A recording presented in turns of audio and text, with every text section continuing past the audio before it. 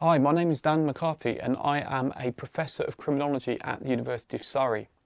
I have had an interest in policing for around about 12 years. My PhD thesis was originally on the topic of the police and multi-agency working. And more recently I've started to kind of go back into the areas of police work, looking at research on issues surrounding cross-national policing and the ways we can understand different policing regimes around the world, primarily in parts of Asia, which is a current area of expertise I'm developing. In addition to that, I've been involved in work on imprisonment and looking at how prisoners change throughout the course of a prison sentence, and also the kind of relationships between imprisonment and family as well is another of my areas of expertise. But today's lecture is going to talk about policing primarily, and in particular looking at the kind of issues around the history of policing and some of the reasons why the police first came into being. After that, we'll talk some of the issues around the functions of the police. What do the police do on an everyday level? What are their kind of main roles and responsibilities?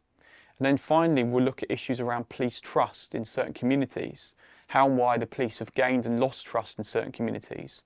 What sort of reasons can the police improve those trust relationships within communities?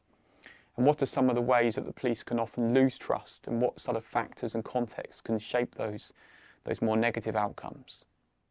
For this first section of the lecture, we're going to talk about the history of policing and some of the ways by which the police's introduction in society can be understood.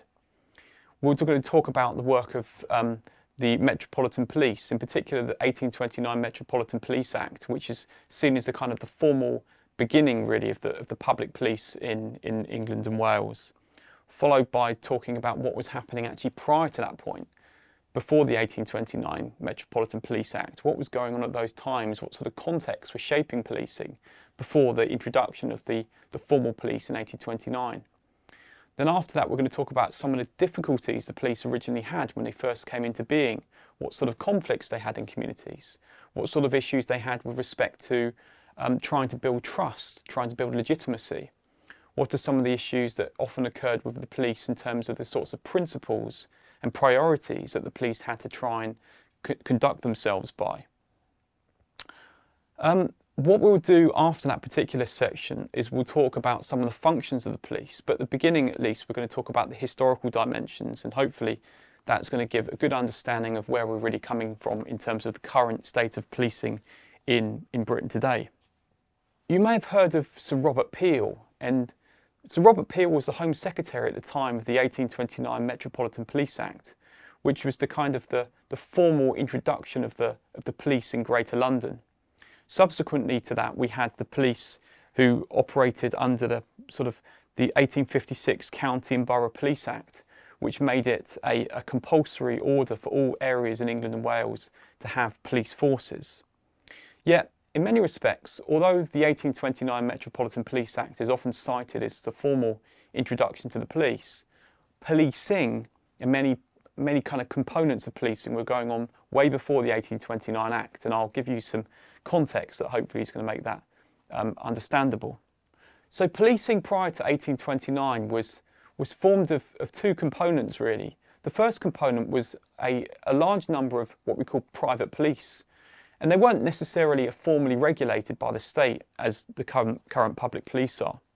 They tended to be people who were effectively charged to investigate crimes on behalf of fairly wealthy people who had the money to be able to pay them. So for example, if somebody was conducting their everyday duties and found that an item was stolen, they may pay for one of the private sort of contractors, as it were, to go around and try and find where the goods were, whether the goods can be recovered.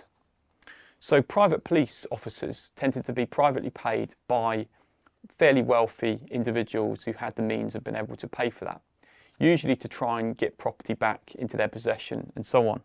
That world of private policing at the time was a fairly kind of murky, undesirable area of police life. What often happened was that you had people who were involved in a kind of fairly shady background of criminal involvement, criminal underworld investigation and so on. And therefore their knowledge was very, very useful in being able to track down potential suspects when trying to take a bounty from a private landowner, for example.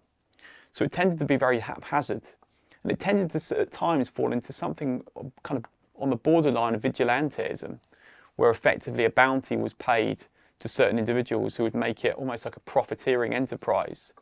So a famous individual in London by the name of Jonathan Wild was actually a member of the criminal underworld, but then found himself involved in a lot of kind of policing investigations and trying to find individuals who were involved in crime and give that information to the authorities. So you had this sort of very kind of complicated system of private policing happening.